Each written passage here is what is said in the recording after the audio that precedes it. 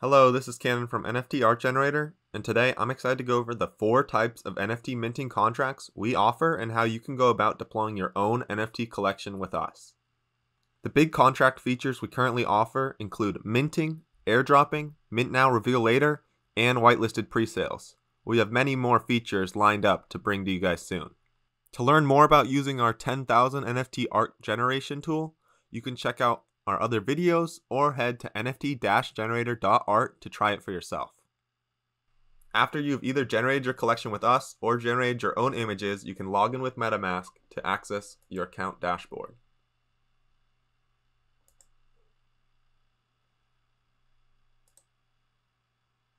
Here you can view the projects and collections you have created. In the top left, you can create a new empty project. You can name it. Click Create. This will create and open a mini dashboard for your project. In this dashboard, you can add modules. Here are all the available modules, including hosting a page, which you can have a minting button on, using our whitelist manager, which is coming out soon, and the one we're focusing on, which is creating a smart contract for your collection. You can click the plus icon right here to add it. You will now be prompted to decide what network you want to launch on. I'll be doing the test network for Ethereum. You'll choose a contract type, which I'm about to go over, and choose which collection you want to deploy. I'll use this one I've already made. I'm now going to go over the minting contracts in order of complexity. The more complex the contract, the more expensive it is to deploy it to the blockchain. Once you have generated a collection, which can be done through our generator, there's no cost to deploy besides gas fees. We currently support the Ethereum and Polygon networks. Polygon is an extremely cheap option, while Ethereum will require a much larger investment. We do, however, have a 4.9% commission fee taken upon the minting of NFTs. It is a very generous offering as our competitors take a hefty 10% and a skilled developer likely more. As you'll see, our wider range of quality features makes us an easy choice. As you'll notice, all of the contracts involve lazy minting. So what is lazy minting? Lazy minting means the customer gets to mint the NFT to their own wallet through a minting button, which we supply, which you can embed in your website or have on a custom page on our platform. The first contract is simple with just lazy minting. The images are saved to IPFS, and upon deploying, you get access to the features of an embedded minting button, opening and closing the sale, and also changing the price of the NFTs. The second contract, Lazy Minting plus Reveal Later, includes all of the features of the first contract. In addition to that, it includes the Reveal Later feature, which allows them to mint the NFT, have a placeholder image, which you get to supply through our platform, and then at a given time, you get to open up the reveal and allow everyone to see the NFTs they have minted. The third type, Lazy Minting plus Presale, which is a whitelist, includes all the features of the first one, plus the presale feature. It does not include the reveal later feature. What this presale is you get to supply a list of approved addresses, which you can then open a presale for, and those addresses are allowed to mint a certain number of NFTs, which you set through our platform. The last one, Lazy Minting plus presale plus reveal later, includes all of the features above. We're going to do that one, and I'm going to show you all the features in action. So then I'm just going to click Continue, click OK, and get started.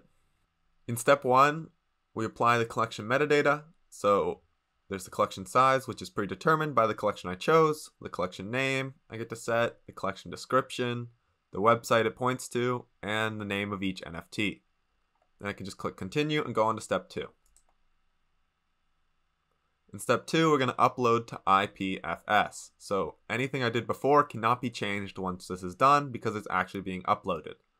So I'm going to click Upload and be patient while it uploads to IPFS. After a little while, it'll move on to step 3, which is deploying the contract to the network. All I have to do is put in a symbol that I want my contract to have for the tokens, the minting cost in Ethereum, and whether or not I want to allow minting immediately. I'm going to keep this off. I can check out the contract if I want, and then I can click Confirm. agree to the terms and conditions, and deploy my smart contract. And click confirm here. And the contract will be deploying.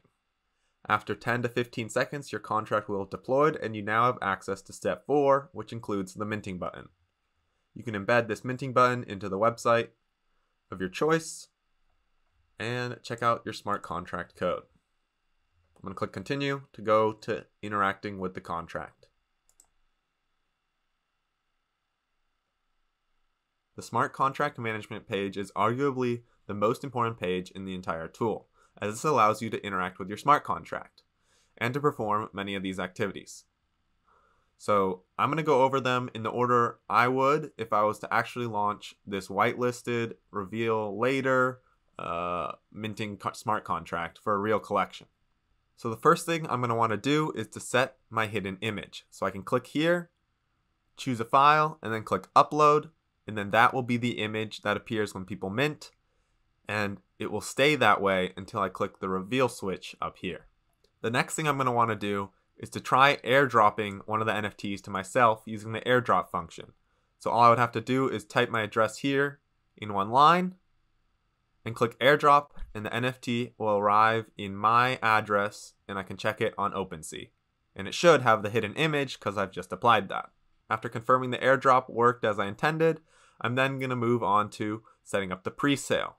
So for the pre-sale, I'm going to need a list of all the addresses I want to whitelist. At putting one address per line, I'm going to put them in here all at the same time and click apply whitelist. I can add more later, but that's going to take another gas transaction to apply. To summarize, I've now set the hidden image, I've now tested the airdrop works correctly, and I'm getting the correct image of the correct collection, and I've now set up all the addresses that are ready for the pre-sale. I can then head up to here and set the minting rules that I want, including the max per wallet, which is how many one wallet can hold, the max per mint, which is how many one wallet can purchase at a time, the cost of an NFT in Ethereum for this blockchain, and I can view the overall supply and total supply here as well, along with the balance in the contract. So once I've set the cost and the max per mint and the max per wallet for the pre-sale, I can then head up to here and open the pre-sale. It'll be a quick transaction. The switch will toggle, and then if I go back to this minting button and I copy this code, this will now have the whitelist applied and it will be open for minting for those who have the pre-sale address whitelisted. After the pre-sale period is over, I can choose to close the pre-sale by toggling this switch.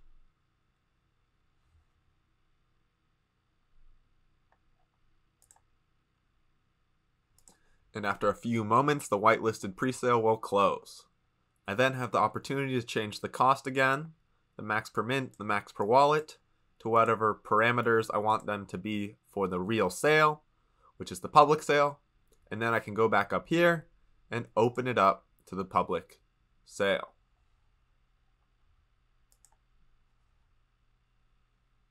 And in just a few moments, the sale is now open. Anyone who has access to this minting button can now mint the NFT. Then, a day or two later, or whenever your reveal date is, you can click on the reveal switch, complete the transaction, and now all of the NFTs will have switched from that hidden image that I set previously to their real metadata with their new artwork which you have created. Once this is done, if people want to reveal their NFT as soon as possible, they can click the refresh icon on OpenSea to refresh the metadata. So that is a brief summary of all the features which are in our contracts. As of right now, there are many more features we plan to add in the future, so stick around. Once I've finished my sale period, or whenever I like, I can click withdraw here to collect the funds to the wallet I created this contract through, and then use those funds to help support the project and carry out the promises and vision. With many more features lined up to come out soon, make sure to stick around and get updates by subscribing to this YouTube channel, joining our Discord in the description, and following our Twitter in the description. Until next time, I hope you find our tools very helpful.